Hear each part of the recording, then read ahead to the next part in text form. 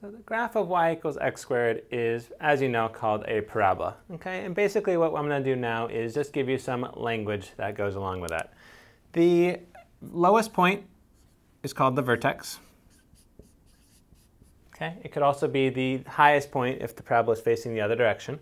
And there is also what's called the axis of symmetry, which is basically an invisible line that goes down the center of the graph. So if you folded it over, it would actually be symmetric about that line.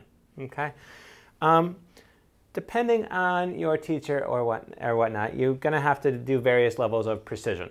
Okay. Some teachers just want to see a vertex and the general shape. Other teachers want to see specific points, sometimes 3, sometimes 5.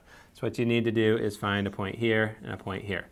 The cool thing about the axis of symmetry is that if you find a point on the right side of your graph, you can always just transpose it over to the other side. If you're out 2 units and up, say, 2 units, you know that then you're out 2 and up 2. If you're out 3 and up 5, you also know that you're out 3 and up 5 on the other side. So using the axis of symmetry can be really helpful in taking some shortcuts in finding points in order to plot your graph. But basically, the main vocabulary that we're going to talk about right now is your vertex and your axis of symmetry.